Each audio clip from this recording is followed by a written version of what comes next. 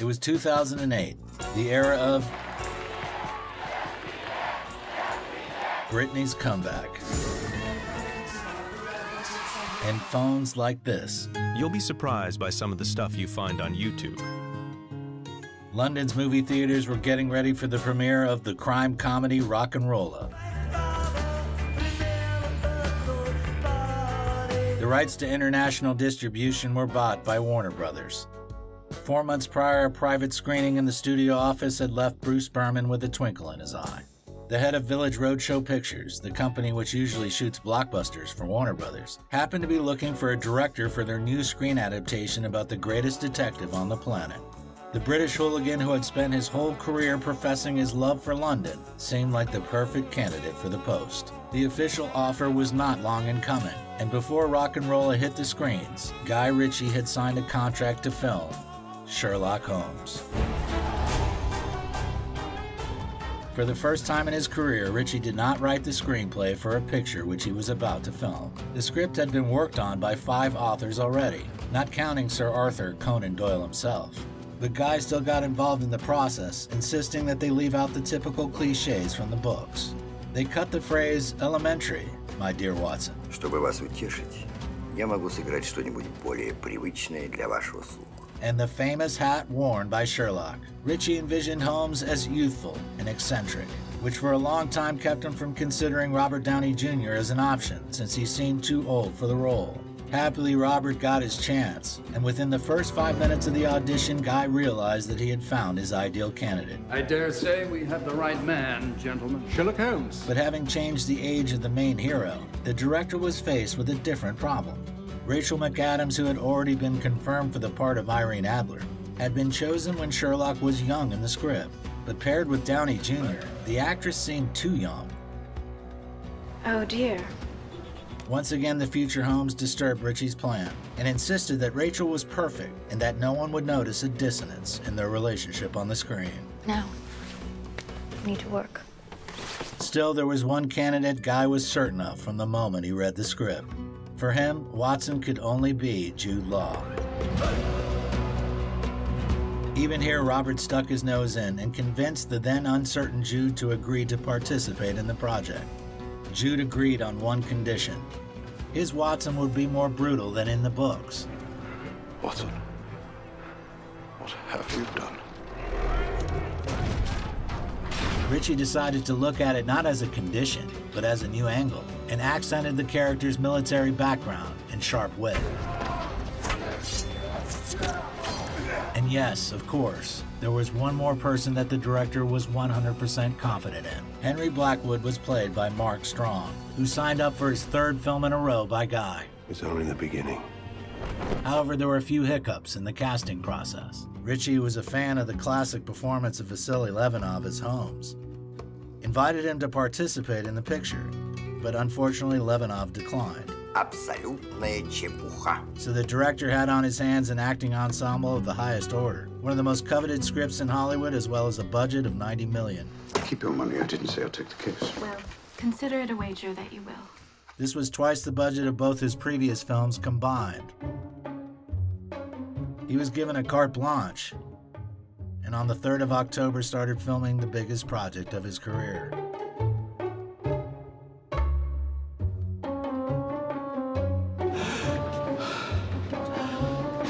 And then you're off.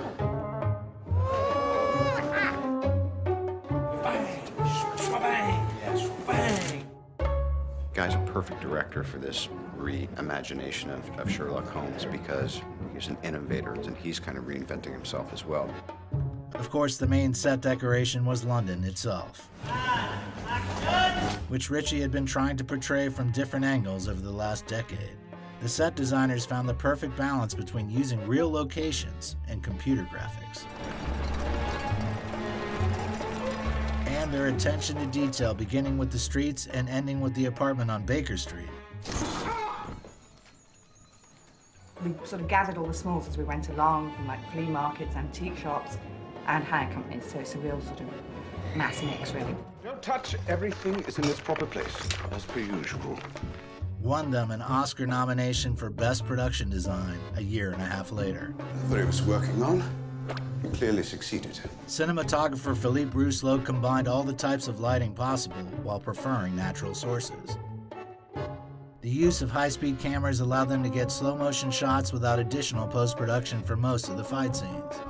Dislocate jaw entirely. By the way, the three main actors did a large portion of their stunts without using stunt doubles. Downey Jr.'s skill was a pleasant discovery. He knew Wing Chun Kung Fu. Initially, I thought I'd come in and just show Guy how badass Sifu and I were and how much we were going to contribute to the choreography, which we did. Fought and jumped at every opportunity, and even came close to getting seriously injured several times.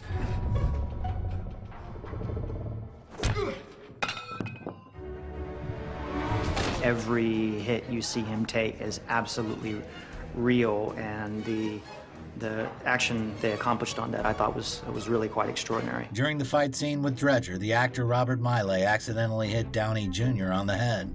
Considering Miley's professional wrestling background and the fact that he was twice the size of his opponent, the punch was so hard that Ritchie stopped filming immediately and called an ambulance. Thankfully, it was only a bruise and a slight concussion. Another fight scene with Dredger was choreographed by the director himself. Guy used moves from the Brazilian Jiu-Jitsu martial art, which allows you to conquer an opponent of superior size by using painful holds and choking. Guy Ritchie had been practicing the art since 2000 and even earned a black belt. The picture is peppered with references which are also worth mentioning. Each time a crow appears on the screen, it foreshadows death. The murders and assassination attempt symbolize the four elements. The first murder is uncovered at a graveyard, earth. The second, drowning, water. The explosion, fire. And the attempt to poison the parliament through gas, air. Within seconds of its administration, the most powerful men in the world will be choking on death. There's also a reference to Sherlock's drug addiction. You do know what you're drinking is meant for eye surgery. At the time, cocaine was used as an anesthetic during eye operations.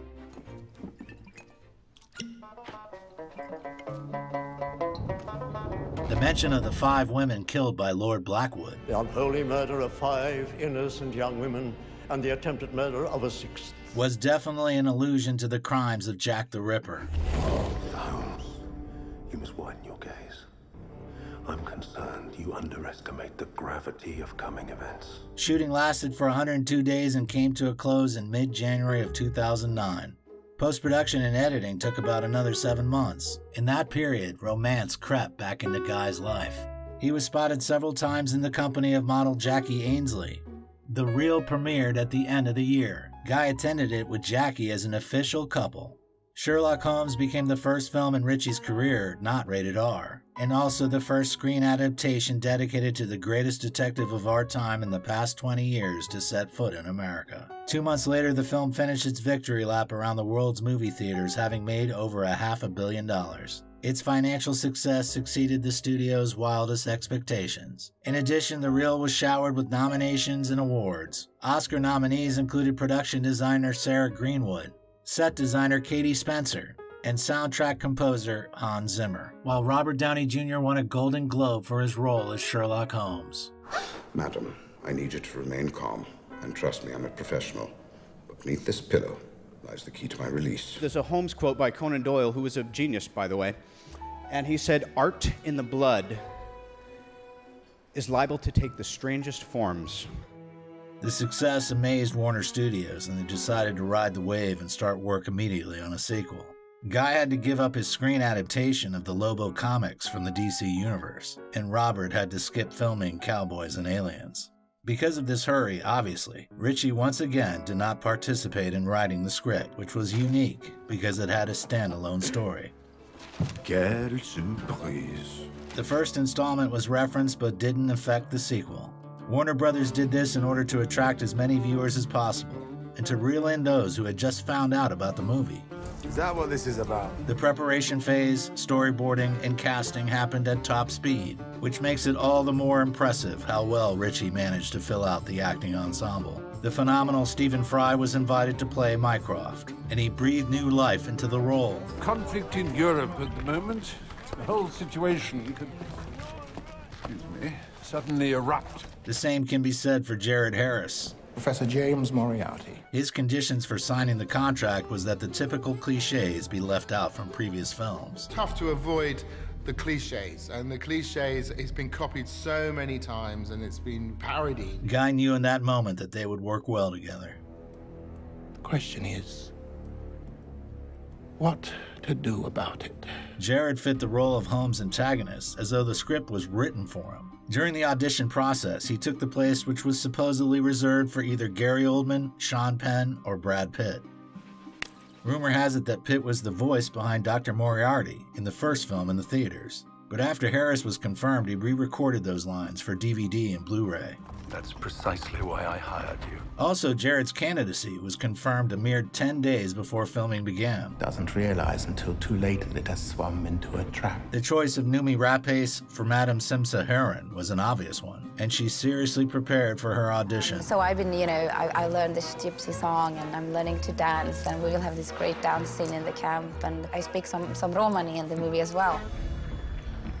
Come with me. I need you alive. Now. After Noomi appeared in the ensemble, Rachel McAdams realized that her character did not have a lot of screen time. Oh, I don't think it's my hands you have to worry about. Ritchie told the actors that Irene Adler's character would have a tragic finale, but didn't specify how early on it would occur. When Rachel found out, she wanted to drop out of the film. After the success of the first film, McAdams was hoping for a much larger role in the sequel. Guy convinced her to stay, thereby achieving the desired shocking effect in the sequel. By October of 2010, less than a year after the first part was released, they started filming Sherlock Holmes, A Game of Shadows. This time, the geography of the film was more sweeping. Paris, the most sensible honeymoon destination of all. Elbron. Exactly where we must go, via Switzerland. Do you know, I'm not quite sure where we are. The production designers rose to the new challenge and did just as well as the first time. The visual aspect of the picture, whose budget had increased by a third in comparison to the previous film, was Guy's main priority.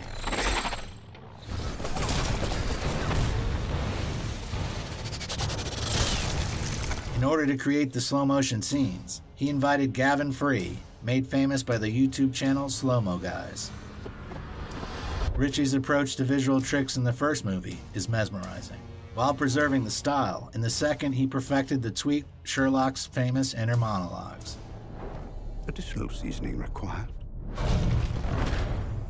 Breakfast is served. He also allowed most of the cast complete freedom to improvise, which Robert and Jude made the most of with gusto. Here it comes. You are so predictable.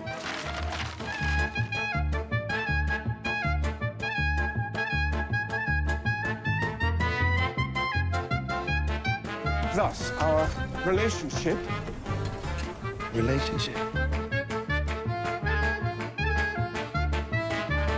The theme of chess was woven throughout the narrative. It is reflected in the set and in the plot. To consult on questions connected to the game, they hired an expert. My name's Adam Ralph. I'm a director of the English Chess Federation, and I'm a technical advisor on the film, specifically for the chess scenes. Guy often spoke of his love for chess, and 5 years after the release of Revolver, he brought that love to his movie once again.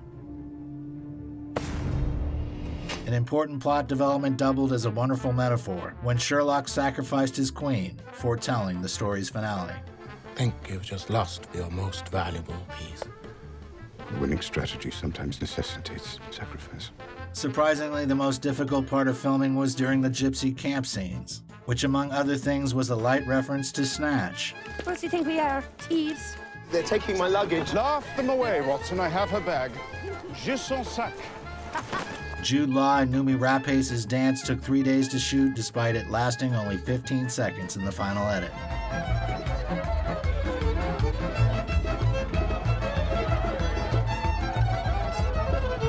As for the question posed in the last scene of the picture, Guy has yet to answer it. It's widely known that a third film is in the works. Really? But this time, Dexter Fletcher will take the director's chair.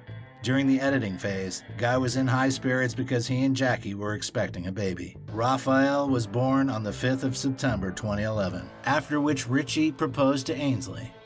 While the film was in post-production, the director managed to work with Jude Law and Robert Downey Jr. on a few small projects. He filmed Jude in the charming short for Dior. You know where I've been. I know where you've been. And Robert in the commercial for the game Call of Duty, Black Ops 2. Guess who brought a jet to a gunfight? A Game of Shadows premiered exactly 2 years after the release of the first part and slightly exceeded it in the box office profits, making the hurried pace of Warner Brothers worthwhile. Guy made over $12 million from the trilogy, and though the reaction wasn't as ecstatic as to the first films in Ritchie's career, the adventures of Sherlock Holmes helped the director to reach new horizons and gave him a ticket into Hollywood's elite society. Hey, do you like our work? Let us know with your like and comment. Push that subscribe button and share with your friends. If you want to support the project financially, become our sponsor on Patreon or YouTube sponsorship. Thank you.